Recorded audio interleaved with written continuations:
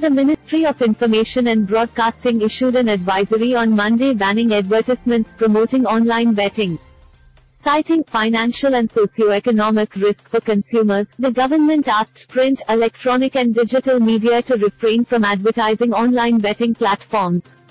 The advisory comes in light of instances of a number of advertisements of online betting websites and platforms appearing in print, electronic, social and online media.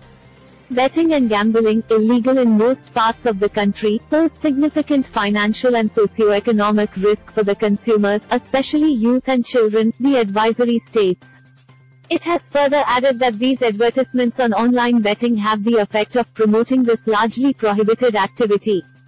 The advertisements of online betting are misleading, and do not appear to be in strict conformity with the Consumer Protection Act 2019, Advertising Code under the Cable Television Networks Regulation Act 1995, and advertisement norms under the Norms of Journalistic Conduct laid down by the Press Council of India under the Press Council Act 1978, it has stated.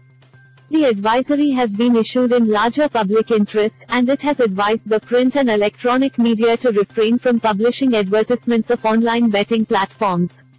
It has also advised the online and social media, including the online advertisement intermediaries and publishers, to not display such advertisements in India or target such advertisements towards the Indian audience.